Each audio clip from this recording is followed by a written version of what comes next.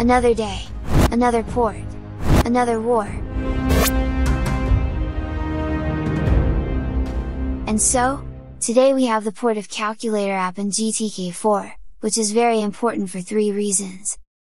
First, it is an app we use very often no matter our workflow. Second, it is an app with many buttons next to each other, so people can appreciate the flat style more, if they don't already. And third, I told you, it is war!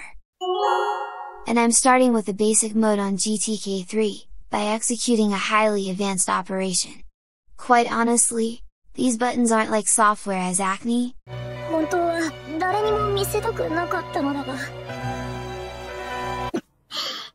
And next the same operation on GTK4, and please haters, be honest for once. Isn't that so much more better? And by the way, it's the proper time to feed the YouTube AI maybe? Oh, and meanwhile, pay attention to this subtle transition when we changing modes.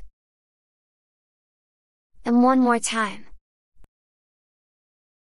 And again, I believe these buttons are truly beautiful, although I wish we had the mica material from Windows 11 that slightly paints the app to wallpaper colors.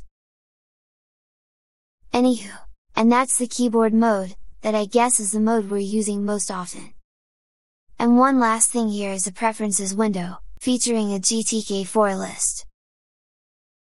Let's close this for now, and quickly check on GTK3 for comparison reasons.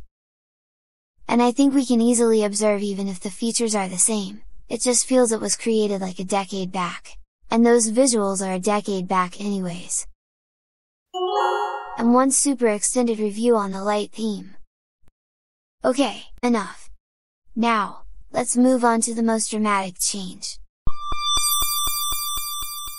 ever!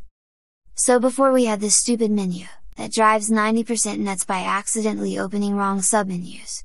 But now we have this! That even seems slower, it is actually faster! And that, dear human beings, it is a war!